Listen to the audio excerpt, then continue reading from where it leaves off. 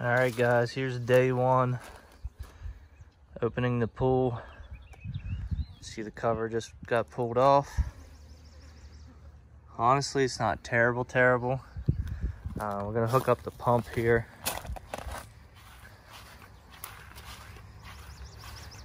So I'm doing now.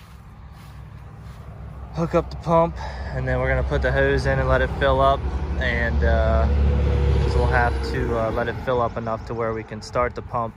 And look how bad these flies are. So we can start the pump and add our chemicals. Let me get that done now.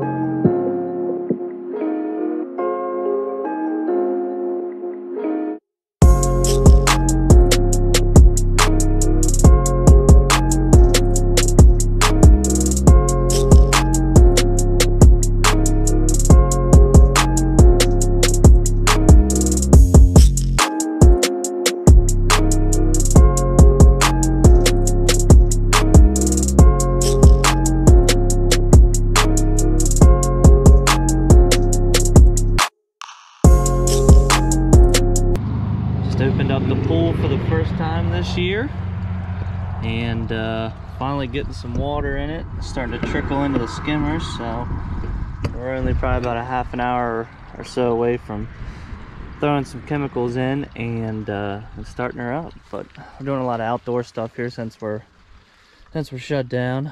We got the truck over there with the dump trailer hooked up to it, throwing a lot of trash away and just kind of doing a spring cleaning on everything. Making ruts in the yard since the yard's wet. But then we're gonna get the pressure washer out here, gonna get that fired up and start getting that paint off the deck, get that repainted for this summer. Well, pool pump is started. Got a lot of chemicals in here, stirring up a bunch of the leaves and everything that settles in the bottom. But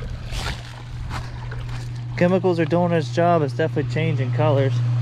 See all the leaves I've been cleaning out of here. They keep coming out, emptying the basket because it gets so clogged.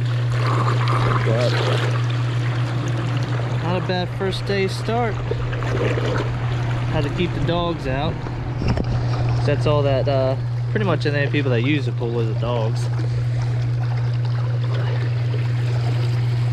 Having two labs, can't stay out of the water, both itching to get in. But not a bad first day, not a bad day of spring cleaning. So I'm gonna head in here and get myself some dinner.